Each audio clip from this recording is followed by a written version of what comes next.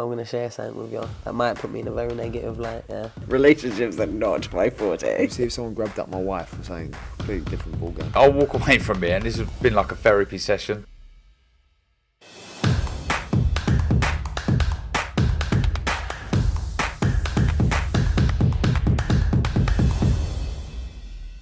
Oscar Bevis, IFL TV, proudly sponsored by Blast. Chris Bourke, joins you. Well, mate, you're back, and you're back with a bang. That's it, mate. Back and looking forward to being out again soon, hopefully. Obviously, it's been a while since that defeat to Mark Leach. See, I know you're going to want to celebrate tonight, so perhaps not in too much detail, but just kind of talk to me about that period in between, because kind of suffering your first defeat, I know there perhaps would have been a lot of demons, and talk to you about how that period's been for yourself, Chris. Yeah, mate, it was a tough time for me, because obviously I wanted to be out as soon as possible, but a lot of people don't realise I broke my hand in that fight in the third round. So I was trying to get back in the gym and get like a date and stuff, but my hand just wasn't healing. So it was just setback after setback. And, it's different when you're sitting on a loss. That's all everyone seems to remember. They're just talking about your loss and that, and now asking when you're next out, and I don't really have an answer. And then, I was hoping to be out November, December time, and that got cancelled. So this got given to me short notice, and I just jumped at the opportunity, to be honest. Do you feel like you perhaps exercised a few demons tonight? I mean, you'll have bigger fights and better fights, but just kind of getting back in and doing what you do best. Do you feel like, I don't know, a bit of a weight off the shoulders, I guess? Yeah, massively. I was saying to my team, I felt more pressure for this fight than my British title fight. But it's just good to be back in there and get everyone cheering me on and enjoying the fight. And it was an enjoyable fight for the time it lasted as well.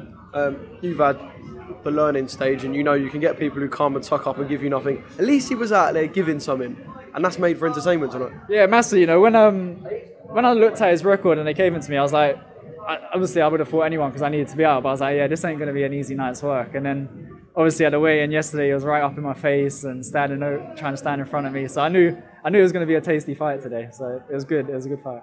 It was a really, really entertaining 3 rounds. From here on in, I just heard you say to BT, you only want big names.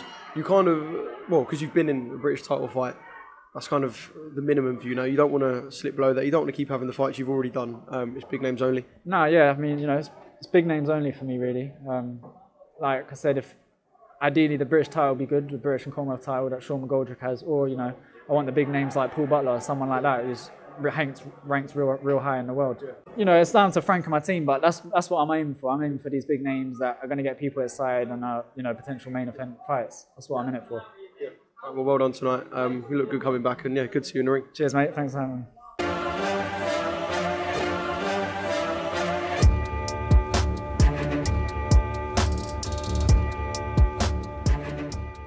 I'm going to share something with you that might put me in a very negative light, yeah. Relationships are not my forte. See if someone grabbed up my wife or something, completely different ballgame. I'll walk away from it, and this has been like a therapy session.